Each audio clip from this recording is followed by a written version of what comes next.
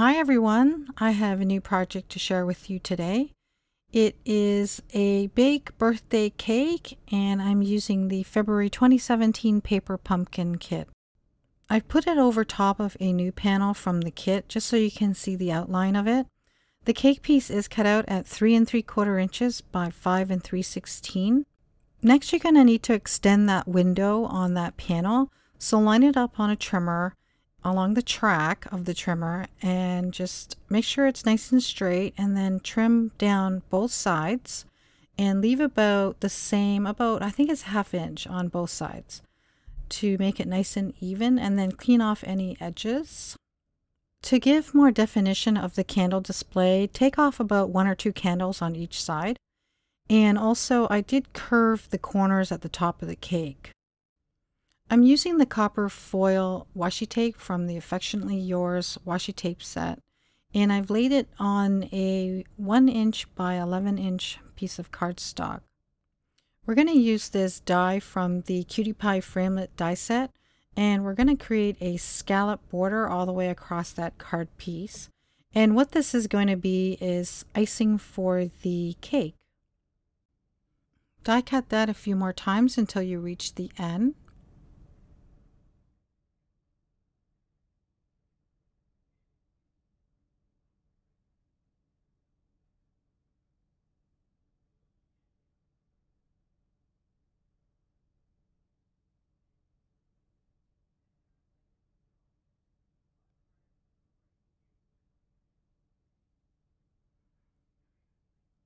And trim off any bits to clean up the scallop piece.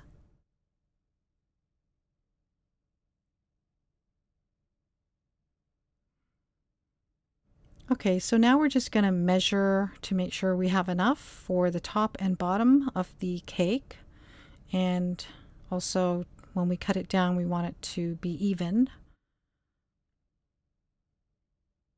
So just double check in there. And then we're going to remove that white excess card piece there so that we just have the washi tape. Now I was going to peel the washi tape, but I've had a feeling it was going to rip. So I decided that I'm just going to glue down each piece onto the cake. When I glue the bottom one down, I decided I'm going to leave a little bit of that flirty flamingo color just to give it some definition, and slightly the same for the top piece.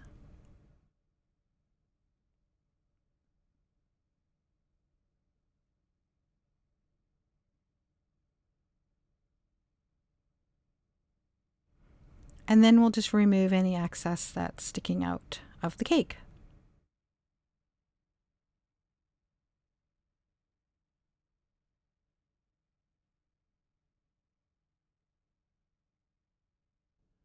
I did mark off a 1/4 inch above and below the rectangular window. This will serve as a guide so that your foam adhesive tape will be placed nice and straight. And the panel that I've cut out there in Flirty Flamingo, that strip, is actually cut out at 1 3/8 by 5 1/2 inches.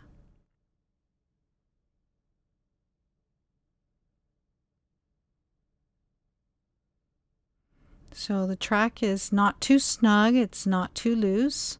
And then we're just going to place a little foam adhesive at the end there as a stopper. You don't have to do that, but I thought I'd throw that in. And I'm using black archival ink, and we're going to stamp a sentiment on the Flirty Flamingo cardstock. Before you do that, make sure when you flip it over that it is sitting on the track properly. And we're going to stamp the Celebrate. And then we're going to stamp the dots with Bermuda Bay. I didn't have anything on my desk that I could use to mask off the side there other than paper towel.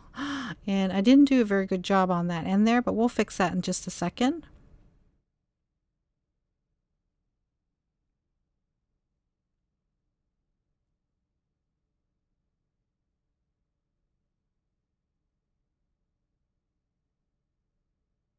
I'm going to use that tiny little sunburst from the Shake and Celebrate stamp set, which I believe is retired now. I'm hoping that it'll give off an illusion of flickering candle lights. The white cardstock I'm using is Whisper White at 4 1/4 by 5.5 inches.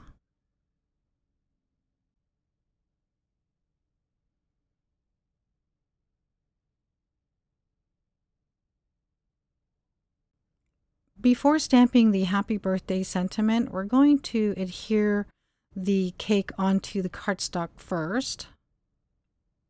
So just putting that last piece of foam tape on there. And just to let you know, I did stamp it earlier without sticking it down and it came out crooked. I did have to redo that panel, and I thought I'd better stick it on first before I stamp the happy birthday sentiment.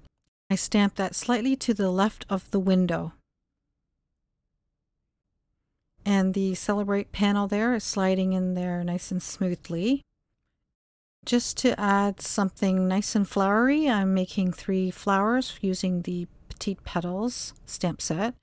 And I used the color Melon Mambo and punched it out with the coordinating punch.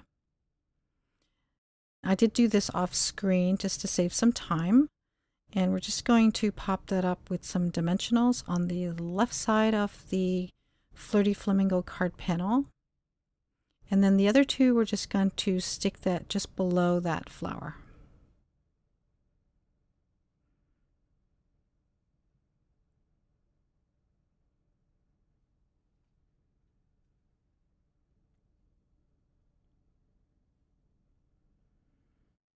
We're going to create a side folding card base measuring 8.5 by 5.5 and scored at 4 1/4. And then we'll shorten that Flirty Flamingo tab. We're going to take off about a good 1/4 inch, pull out that piece a bit, and then line it up on the trimmer just to make sure that it's somewhat straight when you cut it down.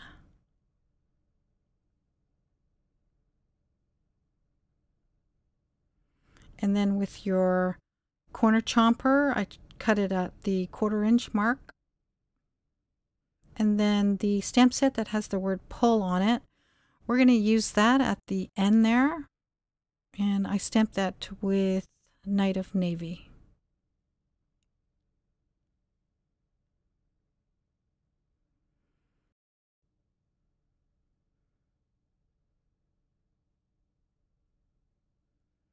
Okay, now we're just going to adhere it to the card base. And just so you know, I did remove a good 1/16 of an inch off the top of the white panel, just so that we have some Flirty Flamingo peeking out at the top there. I thought it added some additional interest to it. I'm hoping you're enjoying these stills.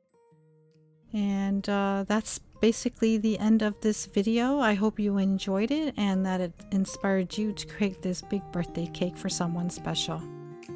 Thanks so much for joining me. Until next time, we'll talk to you later. Bye now.